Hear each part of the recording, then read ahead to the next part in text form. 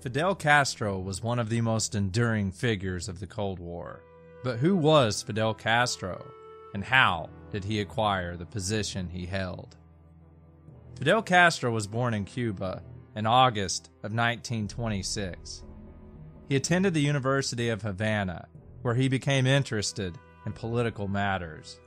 After college, he became involved with the revolutions and rebellions in the Dominican Republic and Colombia.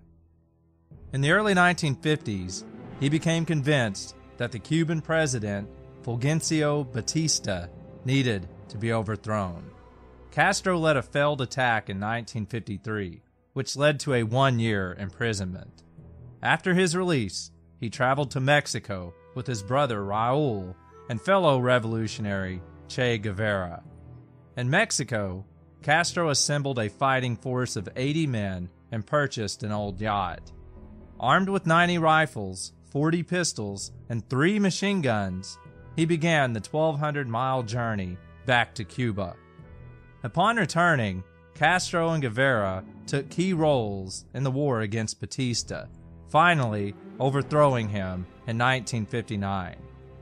After Batista's ouster, Fidel Castro seized control of the government, becoming the prime minister and, eventually, president. The U.S. government distrusted Castro and attempted to remove him from power. This incident was known as the Bay of Pigs invasion. Cuban exiles, supported by the U.S., invaded Cuba, hoping that the people would rise up and overthrow Castro. When this did not happen, the exiles were defeated easily.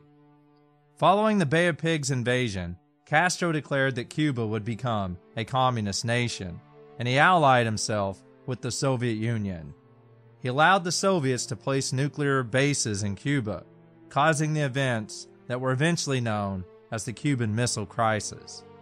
Castro continued to consolidate his power in Cuba, becoming a dictator. Those who spoke out against Castro's policies were arrested. Some estimates claim that as many as 15,000 Cubans were executed because of their opposition to Castro. Those not executed were placed in unsanitary prisons where they were beaten, tortured, and interrogated. Others who opposed Castro attempted to escape. Utilizing small boats or rafts, they braved a difficult journey through the Caribbean Sea in an effort to reach the United States. It is estimated that approximately 1.2 million Cubans have left the island for the United States since Castro gained power. In 2008, due to his age and poor health, Fidel Castro relinquished control over Cuba, handing the reins of government to his brother, Raul Castro.